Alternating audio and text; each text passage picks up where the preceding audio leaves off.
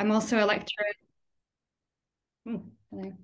I'm also a lecturer in the School of Fine Art, History of Art and Cultural Studies at Leeds, and yep, the primary investigator of Writing the Now.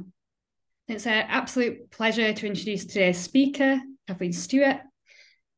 Kathleen Stewart writes ethnographic experiments to approach the composition of emergent worldings and their modes of knowing and sensing in refrains, rhythms, voices, tactilities, misfires, labours, and atmospheres. Her books include A Space on the Side of the Road, Cultural Poetics in an Other America, Ordinary Effects, The Hundreds, co-authored with Lauren Ballant, and Worlding, which is in preparation. She taught at the University of Texas, Austin. So encountering Katie is encountering overabundance, an attunement to what's going on, forming up, throwing together in mezzo or the middle of things. An encounter with Katie spirals out into the contact with the hollers, a walk to Walgreens, New England, Texas, walking the hills with her and her sister, the widow's highway, a kitchen table with toys underfoot, or sat in the car talking and laughing things over with collaborator Lauren Ballant. Encountering Katie is always an encounter with what writing can do, with composition and theory, experimentation and form, and an approach which actively mixes composition and theory. Encountering her writing prompts, mode of teaching and practice in the hundreds was a huge inspiration for the work we're doing together, which has come to result in Writing the Now. So Helen and I first met Katie when she floored us by agreeing to be an external examiner for my PhD thesis viva. Coming into an encounter with her there was one of scholarly generosity, precision, critical attention, and a willingness to be disorientated by Northern Englishness. We then asked her to take part in today to think worlding with Writing the Now. And I can't think of anyone better to address the now through approaching what's plump with potential, through following out what's going on, through tracks of action and reaction, through what is generative and ongoing. So now I will pass you on to Kathleen Stewart. Thank you. Thanks for inviting me. Thank you all for coming. I'm going to be talking about this book, Worlding, that I'm just finishing, trying to give you some sense of the kinds of writing and experiments in it. And I'll talk for about 5 minutes first, and then I'll do a reading. So the book is, thinking about worlding in many ways, but one way to think about it is as a prompt, and one which promises and has imperatives of both form and performance. The book is about how these worlding prompts are taking place at rapid speeds now, and there are a lot of differences in what's going on, but there's a something happening there. And it's something like the feeling of a sweep is the way it's been described by some theorists, or the vitality affect of a thresholding, something pulling over a threshold into something that becomes recognizable. Its premise of the book is world first. So there's a theory here about the subject as something that is pulled out of itself by some kind of a generativity. And I'm interested in the impersonal, and I like to call the subject it. And the first thing that I do when I'm trying to write experimentally is to subtract.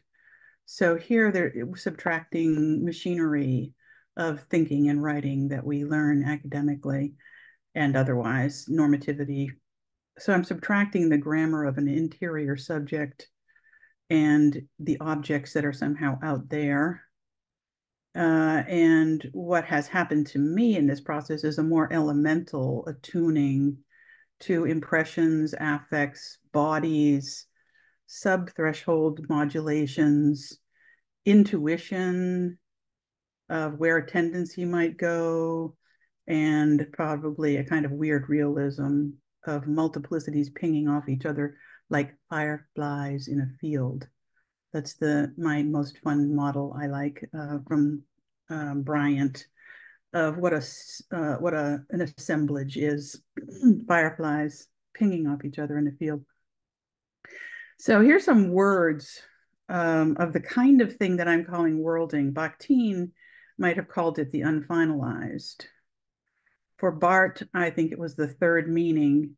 For Whitehead, the unfelt engine of experience kick-starting itself. For Howard Zinn, it's the history of how things could have happened otherwise. Or for Saidiya Hartman, it's the fabulatory space of foreclosed possibilities.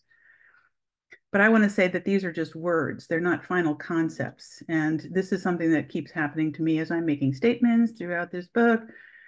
I'm, reading people, I'm liking something, but it's very much in the moment of a sentence, which is how I also read theory.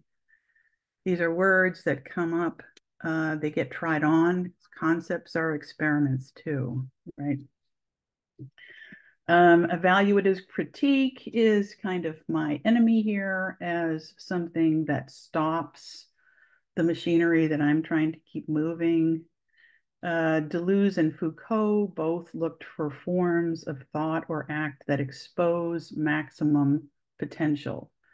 And that's the ideal for me of what a system image might be in our writing. What exposes maximum potential for differing, for generativity. Okay, so then what can writing do is the question when you have this theory problem and this description problem. What I've done in here is I started out with sensory autoethnography as a townie in a town in Massachusetts outside of Boston. And I'll read a few pieces from that experiment. But it also became a question about the atmospheric, as many people over this past decade and more have been leaning into. So how do you approach the atmospheric? And then finally, the elemental, which is to me still a really interesting question of how I ended up there and what it means to end up there and what it is exactly. But it's definitely the non-human. There's birds and seasons and ice and snow in the book and so on. And then finally, the fragmented and the poetic, which is really how I would say I mainly write. By subtracting words down to the poetic, condensing, and picking up pieces of things. There's a lot of lists of things that don't seem to go together, that are being put together. Words here are something that reactivates something that's happening in a worlding, or triggers something. Voices, the word contact aesthetic will be coming up, that kind of concept of being in touch, which is Jean-Luc Nancy said, there's no writing that doesn't touch. I'm really interested in that. Word and world, how can they touch? What does that mean? Textures and rhythms matter. Just some examples of the kind of experiments that are going on with this kind of thing is Alexis Paula Gumbs has a book where she's talking about racist capitalism by sidling up to the skin of sea mammals, touching. Fred Moten wants to be a DJ of the world. So do I. I would like to be able to think of a writing where thought doesn't have a currency to subsume singularities. So you'll see that coming up. The precision of what's actually happening in a scene, giving that space rather than what Sedgwick called hard theory, having concepts and putting it on top of things that you're encountering. So in this book, I go back and forth between different kinds of worldings in different places and times, all of which have where there are possibilities and impossibilities of living that sediment or poise on sills. That's what I'm very, very interested in, the still life, the tension within a pause. So the first one is the 50s in New England and North Carolina, with the wings of class, race, and gender flapping in a political economic ascendance in the US. Material practices and intimate publics in the 50s propelled liberalism's dream of a self-constituted subject in a wide world made homey in gadgets and practices of care. We'll see what that's about. For townies outside of Boston, a worlding elaborated in an elemental weight. There's a real concept of weight in being a townie.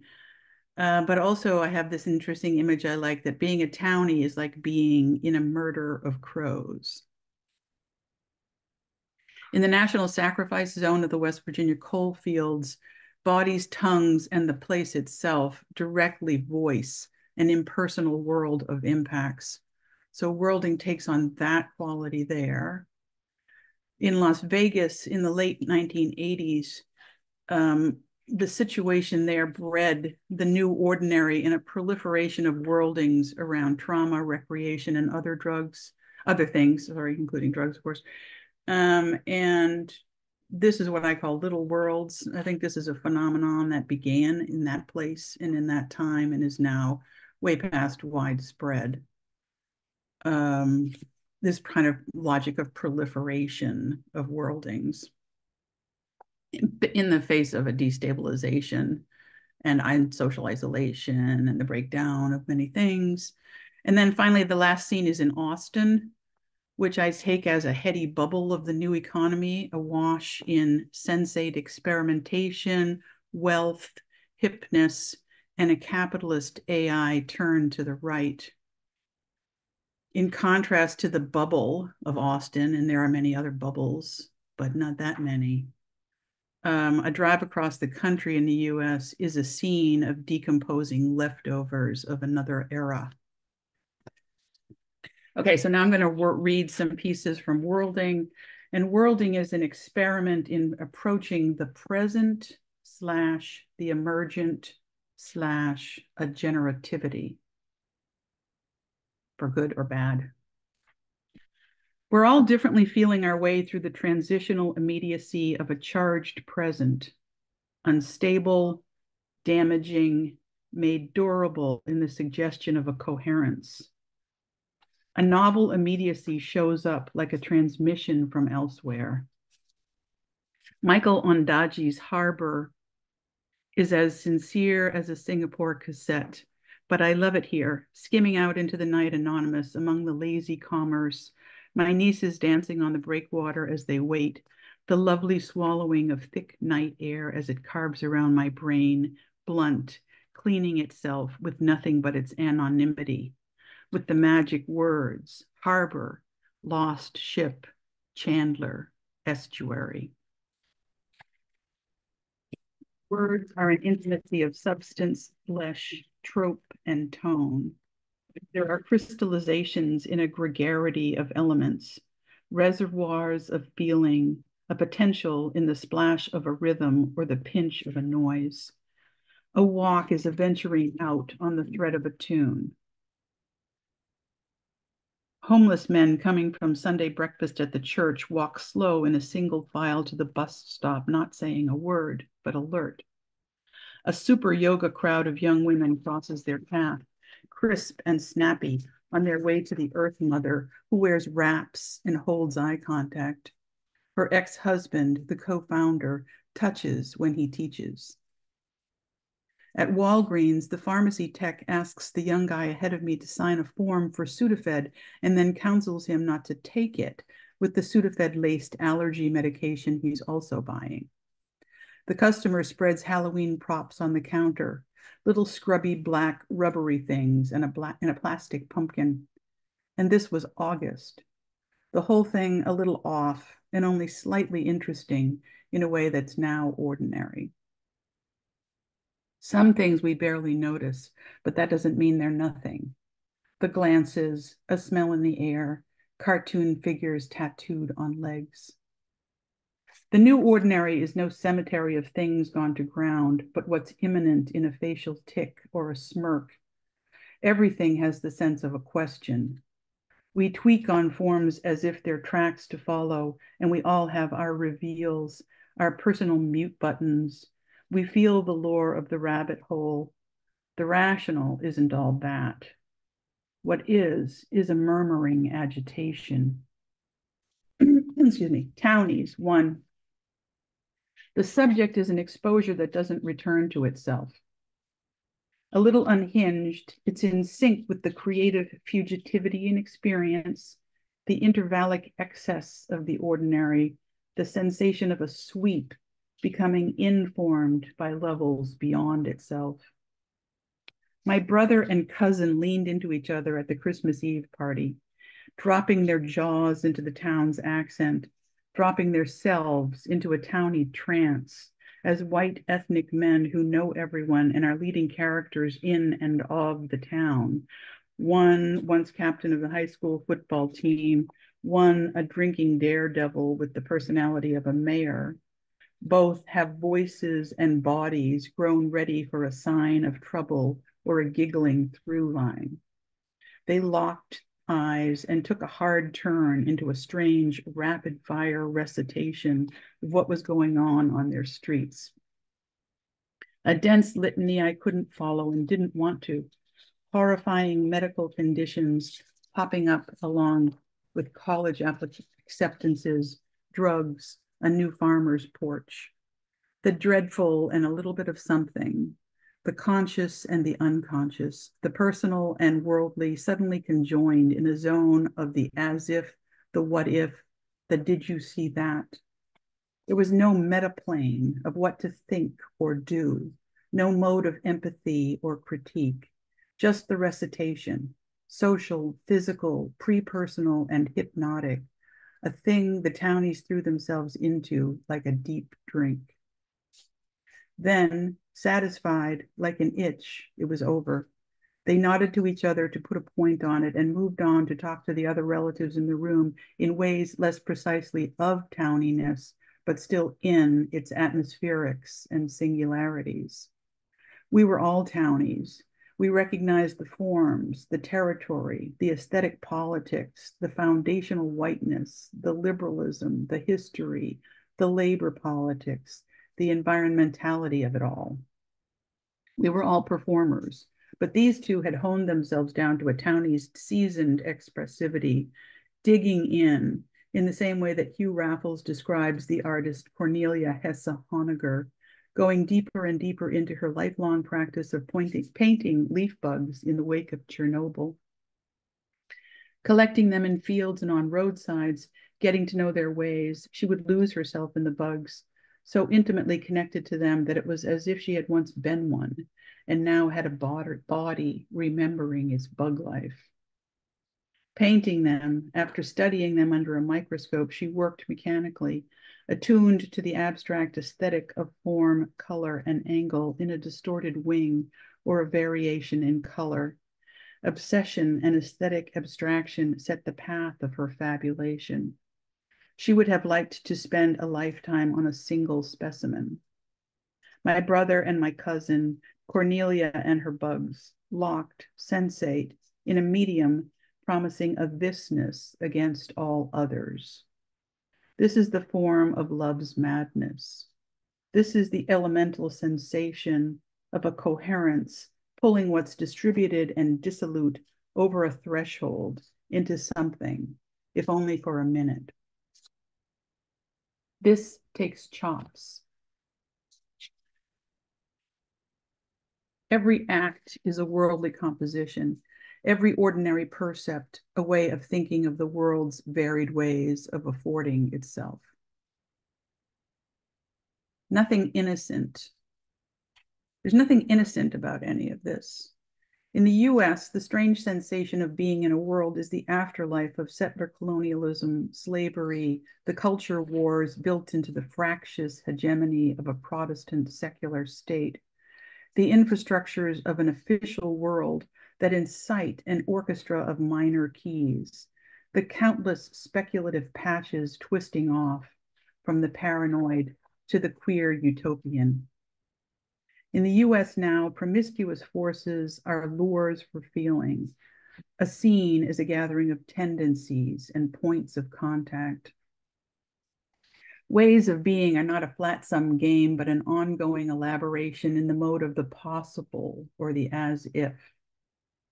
This is a world of neither logic nor dream, but a medium of modernity's noise. I was living in the national sacrifice zone of the West Virginian coal fields when Reagan was elected. Right away, everyone knew we were in something. Right away, the stories started about the people who were getting kicked off Social Security disability. Why her? She's a widow with diabetes, no running water, no income.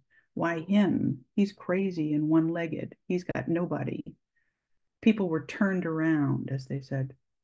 Old people were buying cans of dog food for their suppers. Young people were living in cars, the babies' dirty diapers piling up in the back seat. Over time, the fast food chains in town became the only place to work. The beat-up pickups went and the beat-up Ford Escorts came.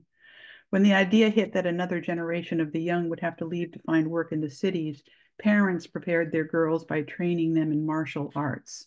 So now there are a lot of black belts in Cincinnati. Walmart happened, OxyContin happened, tourism didn't happen, Falwell's moral majority didn't happen either. The little metal stands full of pamphlets appeared in the back of the churches, but after years of standing there untouched, they faded away. Nothing is ever just personal, but more than my damn self, as Harney and Moten put it. Force registers in a praxis of inhuman intimacies. Experience lodged in the history of the present registers not as a simple recognition of what is, but as a disruption in an infrastructure, a stutter in a flow. What happens is ambient and therefore atmospheric, not just in the air, but of the air. Barometric pressure is atmospheric, but so is an October mountain, an opening in a situation, an aesthetic presenting in paint, clouds, a swagger. You find yourself in an atmosphere when you walk into a cloud of smells or if you live in a toxic place. BP's remediation of its oil spill with poisonous chemicals shows up in a rainbow sheen on water flooding a sidewalk where children are playing. One morning, returning to Boston shortly after my father's death, I woke to a precisely familiar composition of air, light, and sound. Men working on trees in the street on a crisp day called out to each other in a joking intimacy. It was my father's towny voice, its timing and phrasing, the barely suppressed giggle, the way it traveled across the street. Critique now tries to lean away from all the issues of academic thought to show up instead for all the not nothings that take some gymnastics to think. Drop the mimetic ambitions of a thinking subject trying to represent a world per se, and it matters that something was yellow, that it passed in a blur, that the thawing ice on a lake moans. In a politics of incipiency, big forces compose worlds, but so does swimming or an odd encounter on a city street. Ta-Nehisi Coates felt out the racial fear transmogrifying into rage, quote, in the music that pumped from boomboxes full of brand boast and bluster, in the girls, their loud laughter, how they squared off like boxers, Vaselined up, earrings off, Reeboks on, and lunged at each other, unquote. An agitation finding its mark is a vivid pragmatics. Misrecognized, it can also be deadly. In a political moment, we feel the overcloseness of the world. The poetry of matter passes into compounds of sensation. Words aren't captions or descriptions of what is, but an intuitionist's improv on what might be or could be happening in a scene's dilations, condensations, and clogs.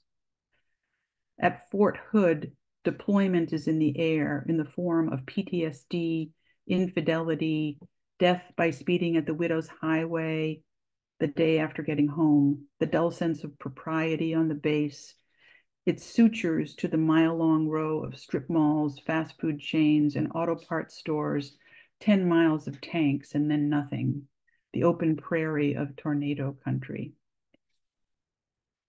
We try to sync up to what's happening, like Andre Dubus's bouncer watching for pockets of possible trouble in a strip club.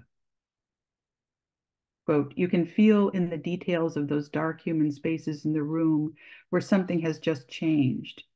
A man lets out an appreciative yell where before he was silent. One of the dancers out on the floor laughs a little too hard or steps back too fast. A chair leg scrapes the carpet. A shift of objects in the space, a change in the air, unquote. Townies 2. Nothing, once materialized, is ever neutral. I drank and smoked for the first time when I was 15. Walking home down Elm Street, I took a pee on an elm tree. I sat down on a granite curb. The night posed roof lines and bushy shapes. An engine revved down the block. A window slammed in the near distance. It was a white girl, Irish Catholic townie moment in a place where ethnicities aligned partially and not without violence of their own against the Yankee establishment. Once, it was a bright spring day. I found myself going door to door with a petition for the ABC program, A Better Chance, to bring some so-called inner city high school boys to live in an old manse on Elm Street and attend the high school, which was far from a good school, if you ask me, but somehow was coming up smelling like roses in this rickety concept of equal opportunity. I stood on stoops looking around at the colorful flowers in yards. I remember a front door opened. I said I had a flyer. Some old person slammed the door in my face. The ABC concept cut a crude humanist swell in the contours of living. ABC, ABC, ABC was a vibration passing into a sensation. Language stammered. 10 boys came. There was dancing in the basement. My sister says it was no coincidence that the boys played basketball and the house parent, Mr. Russo, was the coach. She also remembers blackface performances in the high school auditorium at some point earlier. My aunt remembers as a kid in the 30s throwing rocks at a Lebanese woman who was walking up the hill from her factory job carrying bags of groceries for her 6 kids. She says that was a different time. What makes a time different? Every worlding has its imperatives. Jazz musicians are supposed to smoke pot. Graduate students learn how to please their professors. Camden in 1971 was storefronts permanently closed, houses vanishing, first behind the telltale of wood and neighborhood tags, then in fire, smoke, or wrecking ball. The subject, already riven, multiplied, and amplified by its own strange and continuous efforts to emerge, takes on the existing knowledge in an eye roll. Like method actors in a script nobody exactly wants, but everyone somehow tacitly agrees to. We mumble how you doing to a stranger, elaborate on whatever comes to mind in a pause. Al Pacino built a character by following some guy around, mimicking his gait. It could be that there was a moment when the wholesale performativity of everything became pervasive. Thomas de Zengotita said the Kennedy assassination did it in the US, as if the sharp sincerity crack of a gunshot cut a new course. Or some say modernism did it, or the industrialization of experience, or we think of the hard compositional leans of the 50s or the 30s, or the moment when capitalism took the throne as the medium of the senses, or the way the computational calibration of every little thing now prompts an intuition of the imminent. If politics is a labor of finding your footing in the nervous system of a world, a vertigo training in incoherence, inconvenience, distraction, and diffusion, then what's its realism? What's the prefigurative politics of watching events unfold? anticipatory, intuitive, and amplifying rather than predictive and calculative. One morning, we sat in Sylvie's kitchen down Tommy Creek Holler, facing out the small window between flowered curtains to a curve in the road below. Stray dogs scavenging, the wood-burning cooking stove still firing from the green and blue eggs cooked in bacon fat, biscuits cut with the tin can she'd kept since she and Riley got married. The oilcloth lining the wall dripped sweat. The air was so thick we could hear ourselves pulling it in. An old man opened the door without a knock, walked through the shotgun kitchen, and sat down without a word, like an actor entering a stage without a cue. There was a long pause. Then Sylvie said, "He's had that woman in there from over Lily. They said she was nice to talk to." Well, they got into it real bad down there. They said he had her chained to the stove and she got away and got in the road. Well, and are they still in there? Oh, I don't have no idea, but they took him away. There's smoke in the chimney. There sure is. We sat rewatching the speculative reel. A worlding is a tunneling and an unsettling that animates, not because it's a given, but because it elicits a virtual mapping. Little worlds. Las Vegas in the late 80s was the beginning of something in the US. No one knew their neighbors. Everyone had unlisted phone numbers. Schools were already year-round. Everything was already drive-through, and little worlds were already proliferating around anything recreational, identitarian, or painful. The German Walking Club, the Toyota 4x4 Off-Road Trekking Club, casino dance teams, color therapy groups, gun collecting, and bodybuilding groups, and so on. In the 2000s in Austin, talking with strangers about what they were into, the questions turned basic. How'd you get into that? What is that? The mode was surprised not because worldings were secret or exclusive, but because something happens when the details of something you didn't even know was there are suddenly somehow at hand. You learned to catch a passing quip or to turn your head away. There were triggers, experiments in sociality, redemption dreams, public feelings of humor, sarcasm, or rage, forms of cocooning. You got a certain kind of cancer or a dog. Anything could feel like something you were in. You had started to live a sexuality, or your job at Walmart took on the added bullshit of being an associate in a team. You lived the violence of race. One day you noticed you were one of those women with kids suffering from anger illness, an epidemic of unknown origins and implications. You became homeless or transgendered, or you were from someplace.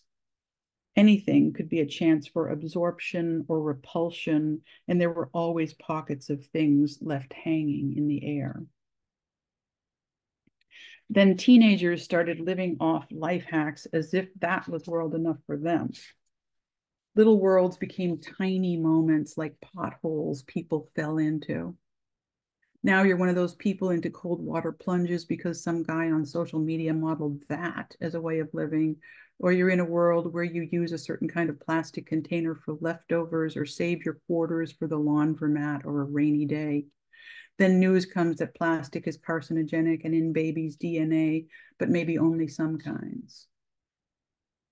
In the material course of morphing forces, horizon-making capacities, and ongoing histories of injustice, your own history of forms can be a defeat as well as company.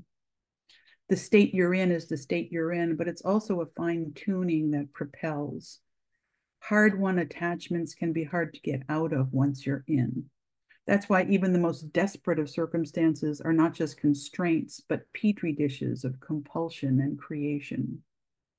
For Jack, in Roxana Robinson's Cost, heading out to cop was like struggling through high grass. After using, the landscape had a languorous plenitude. Junk, smack, brown sugar, snow, horse, downtown spread its measureless presence. Dark and rich and deep, miles of black velvet lay just inside it, a secret universe. He could not imagine living anywhere but where he lived or doing what he was doing.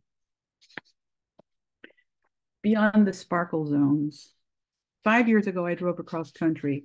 An hour in, the landscape suddenly dropped out of the sparkle zone of Austin into a surprise desolation.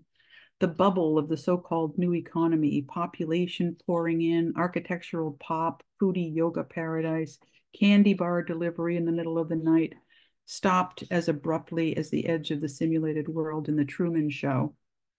The cliches of a downturn were surreally written into matter in vast empty parking lots, even the gas station gone, and way down at the end where you could barely see it, a failing Chinese restaurant. A racially mixed no man's land extended to the horizon, towns still gesturing at the utopia of a church that works, a specialty coffee shop called Espresso Yourself, or the feminine pomp in a store selling ice cream, crab and Evelyn lotion, and handmade cloth shoulder bags. That was the summer that rural teenage work died, because households with money were bending their kids to the tasks of beefing up their SAT scores and getting internships. And for the poor, there was no infrastructure of work. How would they get there? Who would want them? In the new ordinary, everything has a job, but not necessarily people. Aspirational routines memorialized on TikTok as salad bowls and to-do lists break up the day into short, repetitive intervals made mesmerizing and regimented in an odd exchange between intimacy and impersonality. When I got back to the city, I went to too many movies. My brain sparkled with images touching matter. One film dropped me back into the 70s in Austin, even though I wasn't there. That house on Mary. Nothing looks like that anymore. It was rough then. People in bars were characters. They had to film it in Baton Rouge, which still looks like that in places. Coming out of the theater, I saw a line of hundreds of happy young women waiting to meet a tiny 50-something woman wearing a long yellow dress under hot starlights. I now remembered coming in, seeing a larger-than-life mural of Margot Robbie playing Tonya Harding, but I still had to ask one of the happy young women who they were lining up for. Tonya Harding. For real? The real one? I watched her posing for selfies. She seemed a little jumpy, oscillating between states like a blur. I'm a star now? Are they making fun of me? Am I famous? Infamous? A redneck? Her image body floated in a saturation that hinted. A reel speculatively encountered is a virtual lineup of all the potentia pinging off a body, a cell phone, a lobby. Rough. We're in a rough mood. Normativity's fantasy has grown long in the tooth. Arcane, bizarre, cult-like. It's a drunken affect at a dinner party orchestrating what's already decomposed into a ring, a bow in the hair, a series of stupid jokes, a weird attachment to sitting next to your partner. Meanwhile, micro-wars bloom over details. In Texas, the sociopaths run the government. Mad little worlds inflamed by liberalism's incessant judgments spin out over who goes into bathrooms or the right to eat genetically modified food. Yard signs for science, truth, racial justice are met by Vax the Jews signs over highways. A Santa Cruz neighborhood cult against leaf blowers goes viral and initiates a counter cult for leaf blowers. Liberalism's problem. The liberal self is a bourgeois state of mind with a legacy admission policy and is no match for all of this. It's the kind of baby that learns to identify my nose here, that's a truck, there's a cat moving by, where's mama?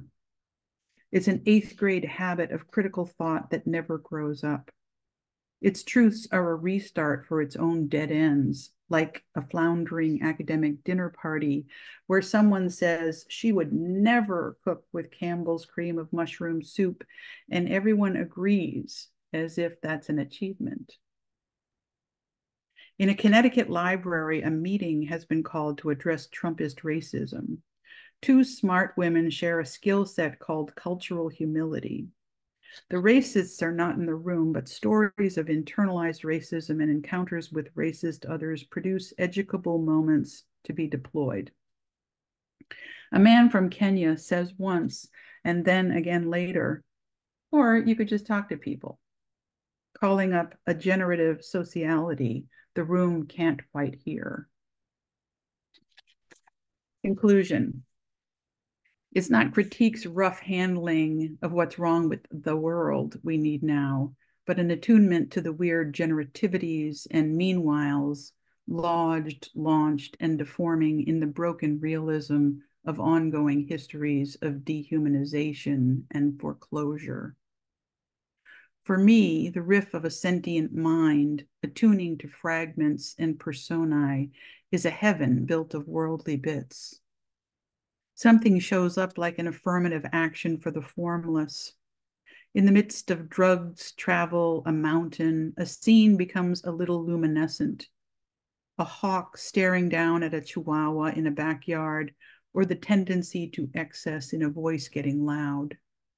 Affective structures wait what's still cutting together and apart in a paradigm of suggestion. The empirical swells to intuit possible worlds as prisms refracting, not models representing. We ready ourselves, form watching videos of an eagle's nest in the Rockies or the package thieves on the porch. Thank you.